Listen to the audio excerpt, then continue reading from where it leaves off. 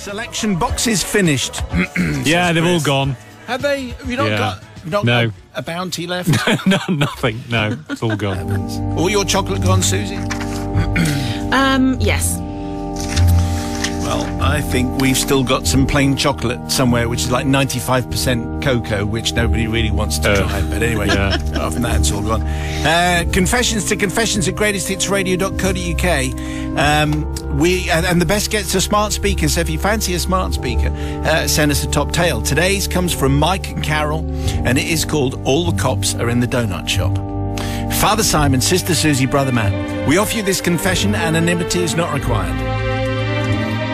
Although, that, to be honest, that makes me nervous. Okay. We are Mike and Carol, a teaching couple, who in the 10 years from 2003 to 2013 were teaching at an international school in Cairo, in Egypt. Walk like an Egyptian, you see. Yes, oh, I see. Yes. Right, I get it now. Yeah. To set the scene, Carol was at the time the class teacher of one of 6 classes in Year 3. It's 25 7 to 8-year-olds per class, mostly all Egyptian, obviously. Mike was the primary IT teacher who taught all of the children in the primary department at some time or another. At the start of each new humanities block of learning, previously known as history and geography, it was deemed necessary by the powers that be that the teaching staff should create what was called a WOW entry point. That was actually what it was called, a WOW entry point. What? Make it exciting, basically. Okay. The new Year 3 topic was to be Ancient Egypt, which was very convenient, as all the resources required were easily available. What we needed to construct was a WOW entry point. In the introductory assembly, many Egyptian artifacts were displayed in a newly created raised area at one end of the central space between the classrooms. This was known as the Year 3 pod. Being in Egypt, we had an incredible range of objects from posters, photographs, stone scarab beetles, model pyramids, metal hooks for removing the brain through the nose during the mummification process. Okay, thanks. 1.5 meter high statues of the gods Anubis, think the evil dog-headed creature, and Horus, the falcon-headed one. And at the back of the display, a life-size mummy laid out on our interpretation of a sarcophagus. I don't think I've ever said metal hook for removing the brain before. At precisely 8:30 a.m., the children quietly-ish filed into the assembly area and tried hard to contain their excitement at seeing the wonders on display. Our year leader, Chiara, regaled the rapt audience with her weekend adventures to the Khan al-Khalili Massive Bazaar in downtown Cairo. I think I've got that right. Yeah, okay. The Khan al-Khalili Massive Bazaar in Cairo, where almost anything legal and illegal can be purchased for the right price. She animatedly described, as only a primary school teacher can, how she had bargained with various vendors for the collection of genuine ancient Egypt objects which were on display. 5 minutes into her presentation, a small group of children became unsettled and somewhat distracted. They were pointing, frowning. This caused nearby teachers to try and instill a sense of quiet and calm in their charges. All seemed to settle down as Chiara continued her tale. However, only a minute or so later, a larger number of children began to whisper and point in the direction of the assembled artifacts. Again, the teachers intervened and did their best to restore order. Nearing the end of Chiara's account, she had arrived at the part where, having bartered long and hard, she was about to complete the negotiations for the most expensive purchase, the mummy. She explained that the seller had seemed particularly eager to get rid of it, even agreeing to a substantial discount. The deal was done. Chiara proudly added that she had managed to get free delivery of the mummy as it wouldn't fit in the taxi. Oh, Important. right, yeah. Come on, just push a bit. Put it in the boot. It was at this point, Father Simon, that pandemonium erupted. As I have to report, the mummy jerkily rose to a seated position, eased its bandaged legs over the edge of the sarcophagus, dragged itself up to its full height and slowly lumbered through the remaining children and teachers trailing loose bandages in its wake. Many groups of children jumped up and ran, screaming into their classrooms and hid for hours. Some remained rooted to the spot with open mouths and wide eyes. We should explain that before chaos ensued, during Chiara's introduction, the mummy had first of all slightly moved a couple of fingers, causing the more observant children to react. Then it had raised its hand high, leading to the greater commotion. The rest, as they say, is history. Ancient Egyptian history. Now that we have left Egypt, we feel able to seek forgiveness from the parents and the year 3 children who are probably now in their early 20s for the trauma inflicted by Mike, who was, of course, the mummy in question, and the rest of the year 3 staff who had spent a frantic half hour prior to the assembly wrapping him in strips of bed sheets. I don't think this would ever get commissioned now. More specifically, we feel that forgiveness is needed from Farida, who was so distraught that she had to have a secret meeting with her mum and the mummy to convince her that it really was a staged fun performance to provide the children with a memorable entry point, a wow entry point, of course, to their new topic.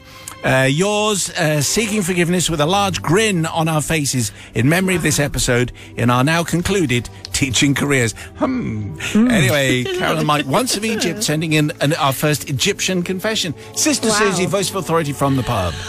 Do you know what, Mike and Carol? I really was gonna forgive you. I was with you all the way through, and I just thought it was absolutely great. However, the fact that one child was so traumatized, I just don't think I can forgive you, and I think that it's a no from me. It's a no from Sister Susie, brother from another gutter. So this wow entry point, I had no idea about this. Goodness me, how much pressure are they on? I mean, what are they going to? How are they going to up that? I mean, mind boggles. You get to the, Tudors and Stuarts. What are you going to do there?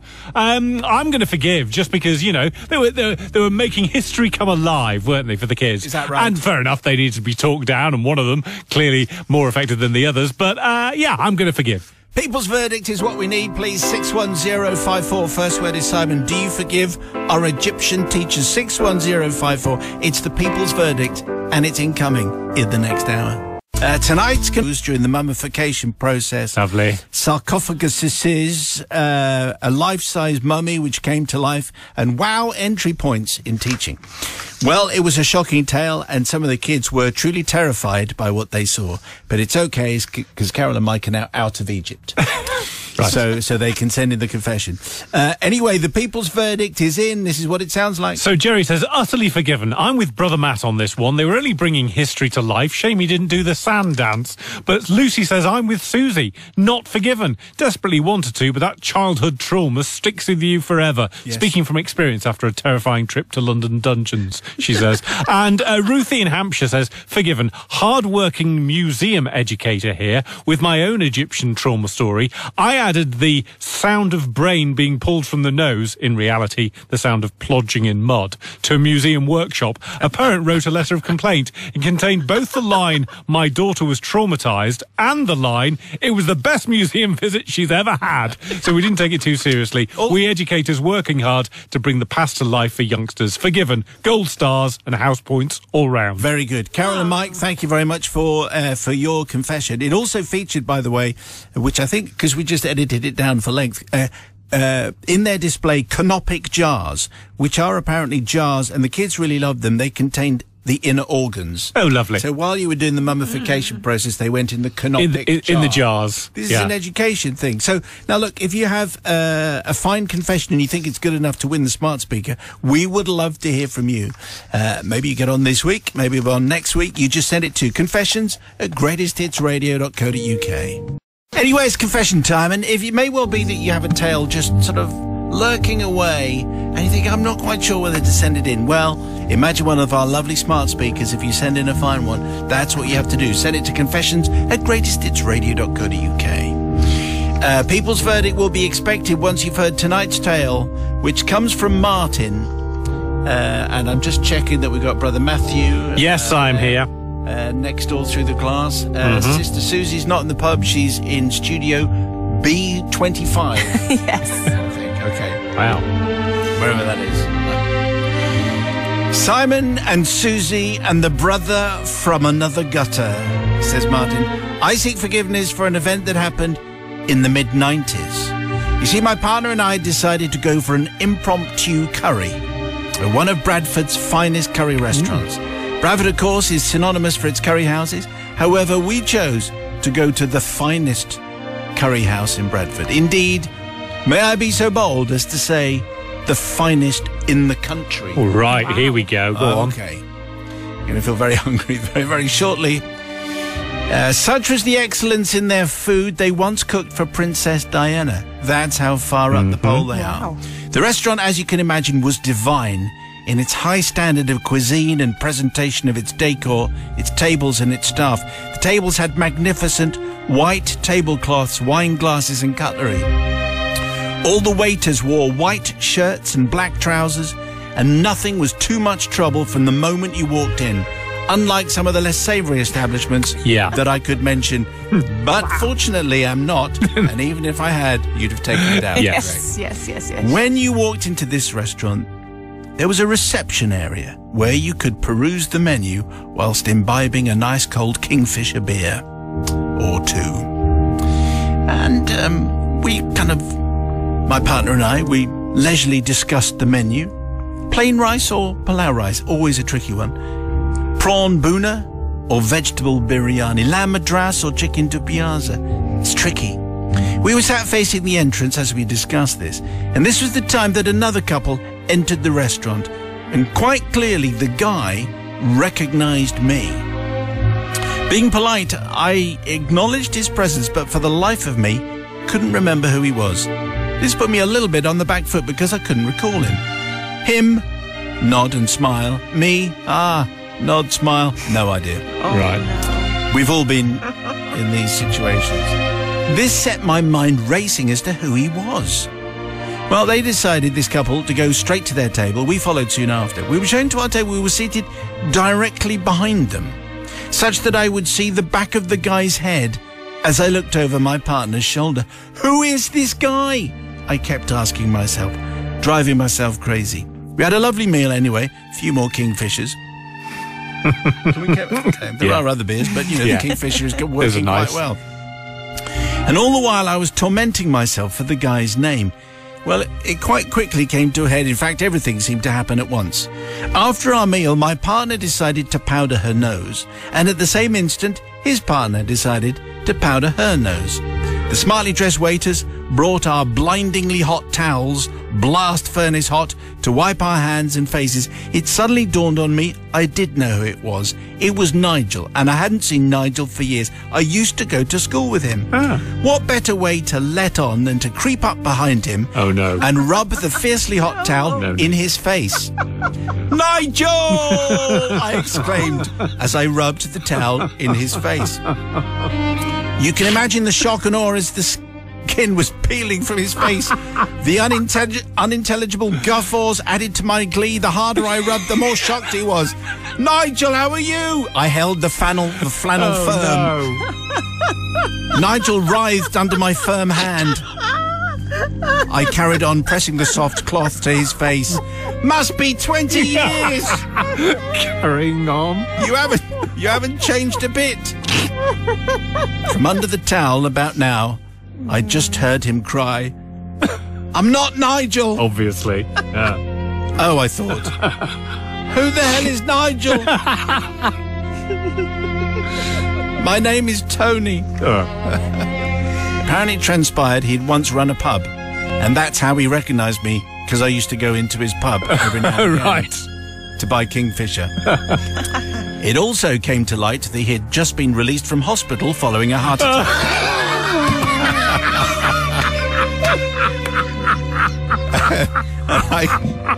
Not a line that usually induces mirth, but anyway, it does in these circumstances. I could have brought on another coronary. I never saw Tony after that, so maybe it did. And I never saw Nigel, come to think of it. I trust they both had long and fruitful lives, but I do realise that I need to seek forgiveness for my misgivings, because clearly I made a horrendous faux pas, and I would like to ask forgiveness from Martin, formerly of Bradford, but now moved away. So let's check in then. Shocking story. Yeah. Sister Susie from Studio B93. Yeah, I've moved. I have to say, Martin, excellent use of the word imbibe. That you get a tick in my book from that. And you know what? It happens all the time in the pub. You get people come in, they remember you because there's only one of you, and you see hundreds of people in the pub, and you recognise them, and you'll be like, I don't know their name. So I do feel for you, Martin. However, that was a bit mean. It was really, really mean. And was it? You didn't have to go that far. You could have just shouted over, waved and said, hello, Nigel, and he would have said, no, it's not Nigel, and that'd been fine. But no, you had to rub the towel in his face and cause a scene. So for that reason, I can't forgive you. Nigel writhed under my firm hand. Exactly. Right. Well. Not forgiven. Brother from another gutter. Right. Let us down another avenue there. I happen to know the curry houses of Bradford rather well, but I've never heard of this one. Certainly I none of didn't them. name it. Well, obviously not, but, I've never been to one where they had white linen tablecloths and all of that. The cashmere, I remember going there. They're very good. Anyway, I'm going to say forgiven here because, no harm done. Apart from the heart attack, obviously. But, everything else was fine. He was fine. And he got 2 goes at the towel, and the towel's the best bit, isn't it? So, all forgiven. I love those towels. You have to tear off the little... Yeah. Oh, lovely. Nice. Okay, it's the people's verdict. Do you forgive Martin, yes or no? On the text 61054. Merely moments ago, Tuesday's confession, which came from Martin, who went for a curry. And in the curry house, he finally recognised a long-lost school friend, thought he'd creep up on him by... and then once he'd done that, get his really, really flaming hot towel, which he'd just been handed, and put it in his his old friend's face. But he got the wrong person. It wasn't Nigel. It was Tony. Of course it was. Anyway, hopefully everyone is perfectly fine as a result of all of that. Anyway, the people's verdict comes in like this. Oh, hang on. There it is. Put my mic up. There you go. Yes. So Emma says, today's confession's an absolute belter. Going to take some beating this, not just for the this week, but for the whole year. Forgiven for making me cry with laughter. Ray says, forgiven. I had the first octave of laughter when Martin got up with the towel. Then I was completely gone when you mentioned the heart attack. Honest case of mistaken identity in my book, especially with loads of kingfisher. Easily done. Forgiven, says Chris Ball. Great story. I'm with Matt as a big fan of the cashmere. Chris was there in the late 70s. And finally, John says... but it wasn't the cashmere. It wasn't the cashmere. No, it was a different one. And John finally says, not forgiven. He had a dodgy ticker and he could have slipped into a korma. Yeah. Right. Ticker and korma. Yes, that really wasn't worth keeping to the end. It was worth keeping. It was superb. Okay, so thank you very much for those comments. If you have a confession for us on tomorrow's programme, well, it's confessions@greatesthitsradio.co.uk. That's going to be a hot contender for the smart speaker. Very hot and spicy. A hot contender. Standing by for our confession, so gather round. Sister Susie, she's in the saloon bar down the pub, I think. Is that where you are? I am, above it, but yeah. Oh, just above it. Okay, all right. Brother Matthew is in Studio B5 through the glass. Very COVID secure. That's the way it has to be for the moment, but things might be changing. Who knows? If you have a confession, it's got to be a good one, and then you could get the smart speaker. Confessions@greatesthitsradio.co.uk. Today's comes from Rona. Can I say before we start, there is a 12 certificate on this? Oh, particularly good. If you're eating food. Even better. Would you say that's fair, Susie? I think that's... Yeah, 100%. I'm thinking of a 15. Really? Wow, how's this got through? For food eaters, anyway. Which is, I guess, everybody, but, not particularly at the moment. Father Simon, brother from the other gutter, Sister Susie of Mercy, and the General Confessional Collective, says Rona, I have led a good and conscientious life. There is, however, a recent event for which I do believe I need to seek your charity, your understanding, and most of all, your forgiveness. It's been a very hard couple of years for everyone. Well, most people, with restrictions on social gathering and activities, but I have had the good fortune of living in North Wales since moving back here a few years ago with my boyfriend in order to work for the NHS. It is where I now call home, and the hills in our backyard are our playground, and also for our dogs. You must understand, though, Father Simon, that we always practice the country code of never leaving anything behind, and the only things that we take away with us are photos and memories. Now, you should know that before lockdown, we acquired a new dog, a golden-coloured, long-haired mini bear, kind of mongrel kind of dog, which we somewhat appropriately called Pooh Bear. This was a great idea at the time, and at home we of course just shortened it to Pooh, but in practice we have found, sometimes to our embarrassment, you can't really go around field shouting Pooh at the top of your voice in public, and you definitely get some very disapproving looks. At the time of the first lockdown in Wales, we were lucky enough to be able to walk directly from our garden into the hills without meeting anyone, and could therefore continue to enjoy the wilderness, blessed with an even more acute tranquility given that the general UK public were not otherwise allowed to be present. Nevertheless, we did miss our friends, and so what joy, therefore, when the residents of Wales were again allowed to spend time with each other outdoors, when the rest of the UK was still in lockdown. To celebrate, we decided to go socially distanced camping with some friends of ours who lived in the local town. However, whilst enjoying our freedom, so did Pooh. He decided to roam far and wide, and it wasn't long before he disappeared, and the cry went up, "Where's Pooh?" said my boyfriend. "Pooh!" we shouted. "Where are you, Pooh?" This went on for a while. Then, as if perfectly scripted, he came bounding back, moments later with his special "look at me, I'm handsome" swagger, the same kind of walk that John Wayne would muster up after a few shots in the bar when he was either looking to impress one of the ladies or stared down one of his male rivals.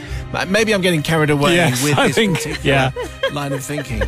Anyway, running around, Pooh Bear was clearly very, very proud of himself, strutting like a peacock on heat. Okay. However, his hair seemed to be greased back with something, like a neatly coiffured John Travolta.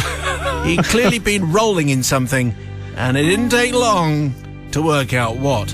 Oh, Pooh. Oh, dear.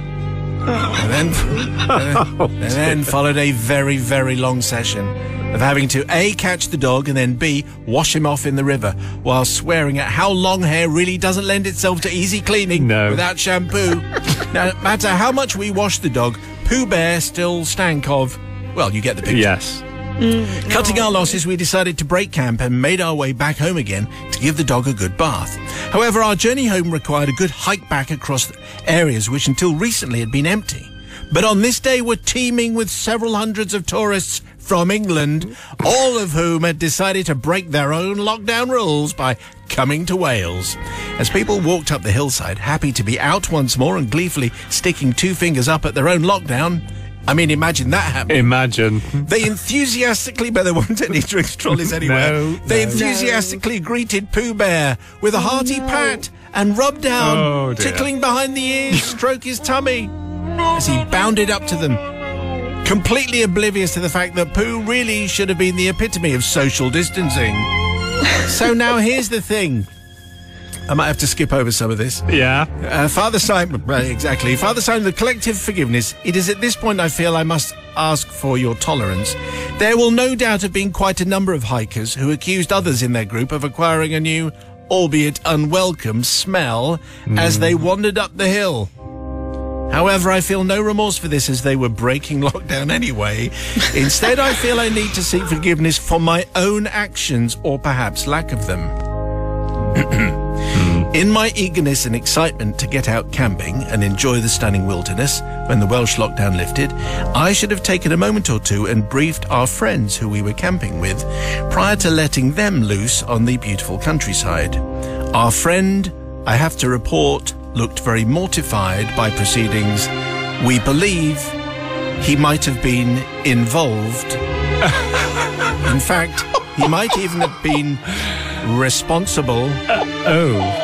Oh dear. And it is therefore for this reason that I seek forgiveness for not potty training our friends as I should have done, as I now do with all the guests, and which led to this unfortunate incident. I hope you'll understand that the excitement and, I don't know how this got through, the excitement and eagerness for the fresh air and campfire camaraderie led me to rush into this slightly unprepared, but from which I've learned a valuable life lesson, and that is to never buy a long-haired dog again, which is clearly the moral of that story.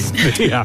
Okay, the story of Rona and Pooh Bear. The voice of responsibility and authority is Sister Susie. Well, Rona, I just think if you're going to go camping, why don't you go to actual campsites that have toilet facilities where you can use them, where your friend can use them? But I just think you should have kept your dog away from other people if he rolled in whatever he did roll in. So therefore, I can't forgive you. It could have been. We don't know what it was. We don't know. Might have been a nice lolly. It could have been that, or it could have been. I mean, it's all nature, isn't it? Circle of life. Great. I thought to finally have John Wayne and John Travolta in the same confession. Yes. That hasn't happened far too long, as far as I'm concerned. Here's the rule as far as dogs are concerned. You don't pat other people's dogs. That's the way it is. Well, and if you hadn't patted the dogs, then guess what? You wouldn't have your hands covered in the thing. So, for that reason, I choose to forgive. So, it's their fault. It's their own fault. Your own fault for patting the dogs. You don't pat other people. That's the rule of dogs, is you don't pat other people's dogs. Where's that written down? It's written down when you get a dog. There's a big sign says, don't pat other people's dogs. It's on the dog license. It's absolutely. Which costs 7 and 6pence from the post office. What? The people's verdict, please. Do you forgive Rona? Yes or no? 61054. First word is Simon. 61054. First word of the text is Simon. Forgiveness. Yes or no? The people's verdict on tonight's confession, which came from Rona, and the story of a little camping expedition with Pooh Bear the dog. I'm not going to go over the details. No. Tell us what the people are saying. So Tom says, forgiven. I'd let them out of the doghouse for that one. Grant in Bromyard says, not forgiven. Any responsible dog owner should know that the offending substance is easily washed off with tomato ketchup and a good hose down. Really? Yeah, well, apparently, yeah. Alex in Cambridgeshire says, forgiven, as it sounds like Pooh got to the tourists before they could say anything, and if they confessed afterwards, it just would have made things worse. Also, with regards to the rule of dogs, I'm sure I saw them live at Reading.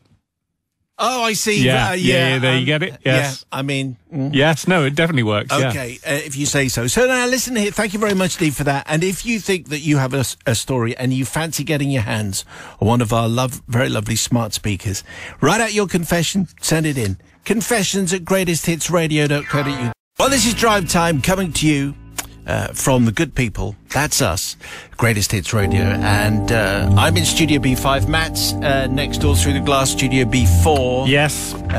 Sister Susie has gone to, I think she's in B39. Is that right? Studio B39. Yes, B39. All fitting appropriate rules and regulations.